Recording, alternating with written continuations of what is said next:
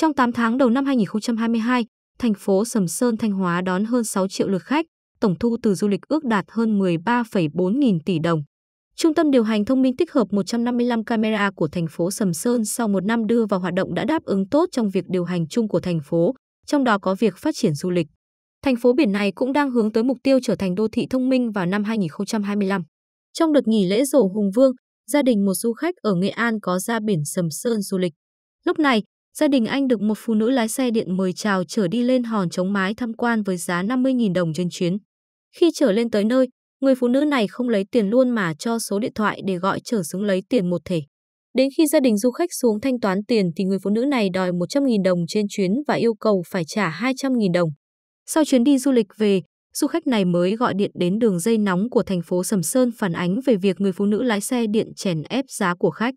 Mặc dù thời điểm du khách phản ánh đã qua 10 ngày, tuy nhiên thông qua các mắt thần camera giám sát, lực lượng chức năng của thành phố Sầm Sơn nhanh đã chóng xác định người phụ nữ có dấu hiệu chèn ép khách đó là chị Lê Thị Hoan sinh năm 1974.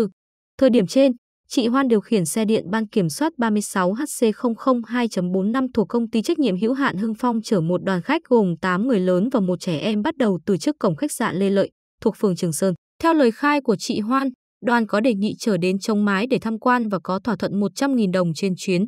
Sau khi chở khách lên và hẹn đón đoàn quay về, khách xuống xe và thanh toán cả hai chiều là 100.000 đồng, lý do đã thỏa thuận trước đó là 50.000 đồng.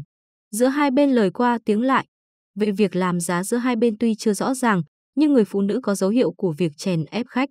Qua trích xuất camera, lực lượng chức năng đã phát hiện người điều khiển xe điện có hành vi không mặc áo đồng phục, không đeo thẻ tên, trở qua số người nên công an đã tạm giữ phương tiện, đồng thời xử phạt người điều khiển xe và công ty Hưng Phong tổng số tiền 3,3 triệu đồng.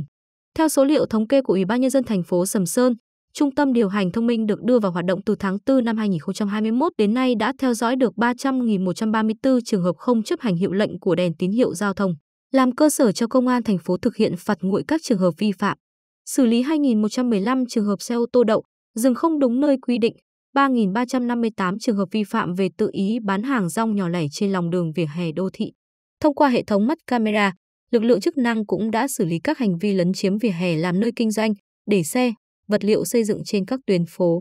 Đặc biệt, camera nhận diện khuôn mặt đã truy tìm được 25 trường hợp gây tai nạn giao thông rồi bỏ trốn đến nay, tình hình an ninh trật tự, hiện tượng chèo kéo khách du lịch cơ bản đã không còn.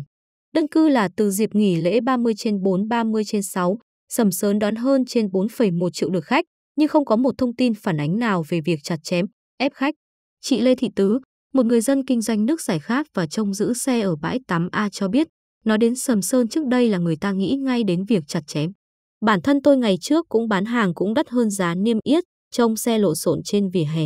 Nay nhờ vào hệ thống mắt thần giám sát chúng tôi không dám làm sai, không dám trông xe trên vỉa hè nữa, vứt rác bừa bãi nếu vi phạm sẽ bị xử lý và cấm kinh doanh. Ông Lê Văn Tú, Chủ tịch Ủy ban Nhân dân thành phố Sầm Sơn cho biết, Ủy ban Nhân dân tỉnh Thanh Hóa đã ban hành chương trình hành động của tỉnh thực hiện nghị quyết số 07/NQ/Tú ngày 26 tháng 11 năm 2021 của Ban Thường vụ Tỉnh ủy về xây dựng và phát triển thành phố Sầm Sơn đến năm 2030, tầm nhìn đến năm 2045. Trong đó khai thác, phát huy hiệu quả tiềm năng, lợi thế được thiên nhiên ban tặng của thành phố Sầm Sơn để xây dựng, phát triển Sầm Sơn trở thành phố du lịch biển thông minh, hiện đại, góp phần đưa tỉnh Thanh Hóa trở thành cực tăng trưởng mới ở phía Bắc của Tổ quốc. Để đưa nghị quyết vào thực tiễn, Sầm Sơn xác định chuyển đổi số, phát triển đô thị thông minh là một trong những nhiệm vụ mang tính đột phá trong nhiệm kỳ 2020 đến 2025 và những năm tiếp theo. Việc đưa vào vận hành trung tâm điều hành đô thị thông minh là sự kiện quan trọng đánh dấu bước phát triển mới trong quá trình xây dựng chính quyền điện tử, chuyển đổi số của thành phố Sầm Sơn nói riêng và của tỉnh Thanh Hóa nói chung. Dù chỉ mới đưa vào hoạt động trong thời gian ngắn, tuy nhiên chính quyền thành phố Sầm Sơn cũng như người dân đã phần nào cảm nhận được những kết quả mang lại trong việc điều hành, quản lý trật tự an toàn, an ninh đô thị.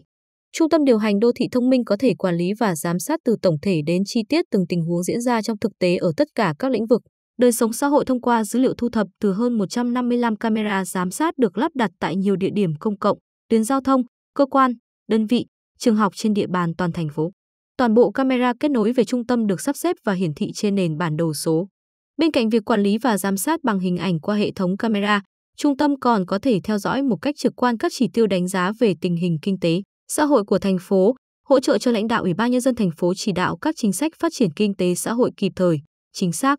Đây sẽ là đầu mối kết nối giữa công dân, doanh nghiệp và chính quyền hướng đến xây dựng một chính quyền phục vụ người dân tốt hơn, lấy người dân làm trung tâm, lấy sự thuận tiện, hài lòng của người dân làm mục tiêu, hướng tới xây dựng chính phủ số, xã hội số. Mục tiêu của Thanh Hóa đặt ra đến năm 2025 sẽ thuộc nhóm 10 tỉnh, thành phố đứng đầu cả nước về chuyển đổi số 90% người dân. Doanh nghiệp trở lên hài lòng với giải quyết thủ tục hành chính của các cơ quan nhà nước. 100% người dân, doanh nghiệp sử dụng dịch vụ công trực tuyến được định danh và xác thực điện tử thông suốt, hợp nhất.